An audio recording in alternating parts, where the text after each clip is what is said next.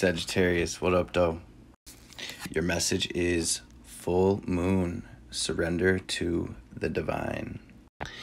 The message here says the very word climax brings all sorts of ideas and images to mind.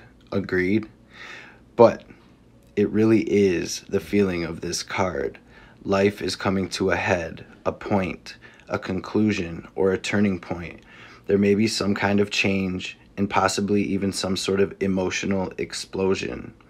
Tune into your emotions now and see what they're telling you.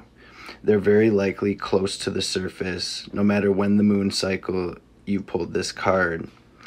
Matters will soon conclude, and you'll find out whether or not your wishes are going to come true. The odds are in your favor, as this is a positive card, but you may need to work harder than usual to keep cool as events unfold.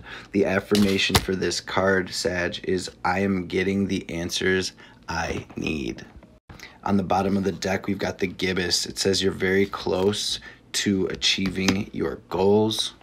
And it looks like whatever these goals are, 3 of Cups, Queen of Cups, it's going to be a cause for celebration, a lot of emotional fulfillment here, especially with this full moon card coming out with this Queen of Cups. It's going to be super important to follow your intuition right now, Sag. Really listen to your emotions, tune in to that aspect.